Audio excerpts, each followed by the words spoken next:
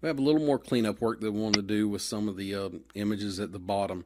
First of all, I did realize that I didn't get those rectangles placed dead at the bottom and also flush on the left. So I'm just going to grab those two as they're joined together and move them to the left on the slide and also align them to the bottom on the slide. Now we know that they're in the exact location they need to be. Now, while those are selected, what we need to do is go back and choose our mascot and get it in the right place. So we're going to select the mascot and then hold down Shift and select the rectangles that have been grouped. Now we're going to tell it to align middle.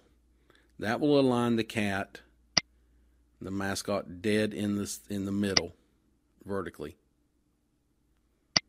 While we've got those selected, we're going to group the whole thing, and now we're going to send everything to the back, that whole solid image, so that way we can now see our text boxes for the footer information.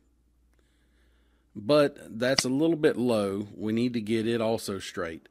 So we're going to hold down Shift and select each one of the text boxes. So we're going to carefully hold down Shift and get right over the top of each one of these text boxes. Sometimes it's a little bit tedious. If you zoom in, it would help.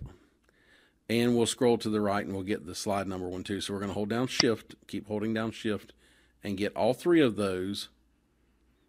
And what we want to do now is tell them to align to the middle with that entire setup there.